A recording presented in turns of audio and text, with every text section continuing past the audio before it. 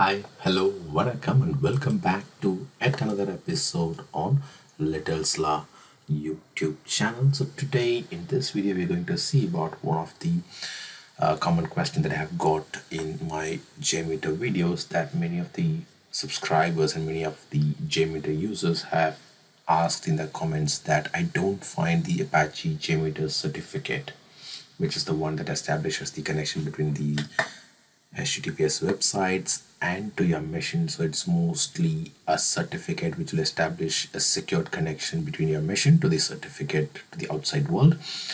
So if that certificate is not there, and they might not be able to record any applications, and that's why I have quickly jumped in to fix this issue.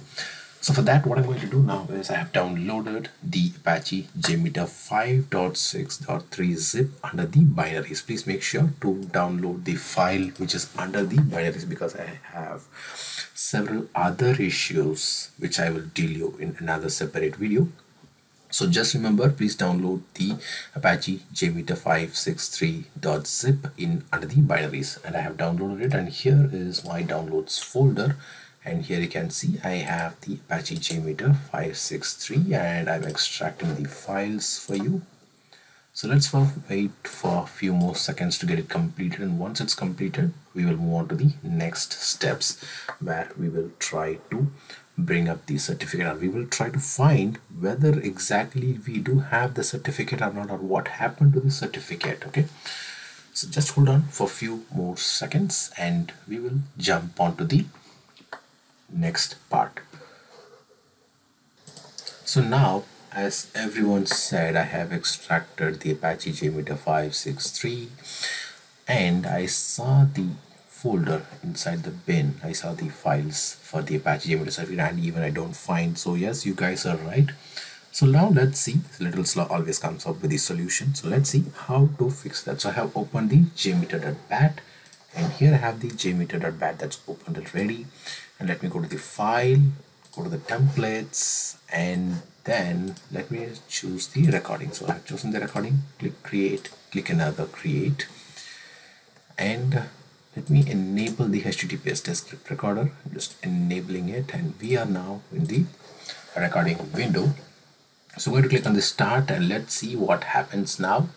So once I click on the start, I'll get a pop-up which says that the root CA certificate, Apache JMeter temporary root CA certificate created in the JMeter bin directory. So let's now check whether we have it. Yes, we do have the Apache JMeter temporary root CA.certificate. So with that, I think you can start recording your certificate applications. And as you all know, so this is valid only for 7 days. So please make sure you keep installing it regularly to make sure it works fine, or you can just drag and drop it into your browser to make sure it works in an unlimited validity time. So with that, I think I have fixed the issue. So I believe the subscribers and the viewers will be very happy after watching this video. If you are very happy, please do subscribe to our channel. If you have not subscribed yet, like the video and share it with your friends who are facing the same issue of not finding or could not find the Apache JMeter temporary root CA certificate.